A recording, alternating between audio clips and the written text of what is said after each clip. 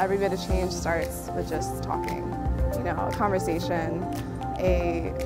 just speaking up for something, standing up for something you believe in is so incredibly important because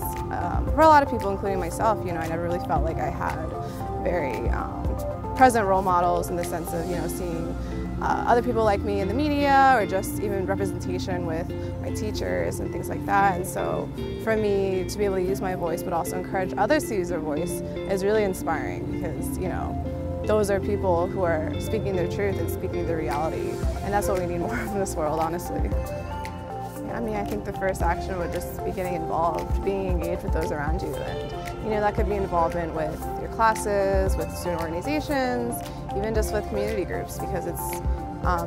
inserting yourself in those spaces and just, you know, really taking the time to both take everything in, but also to learn for yourself and to potentially be a part of that change is just so important.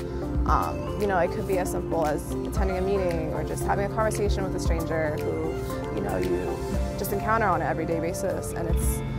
it's just so powerful, just a step to improve yourself and meeting other people and, yeah, finding things that interest you, finding things that you could have a passion in, even if it's something you don't believe you could have a passion in, but just trying new things, you know, it's just so important to that process.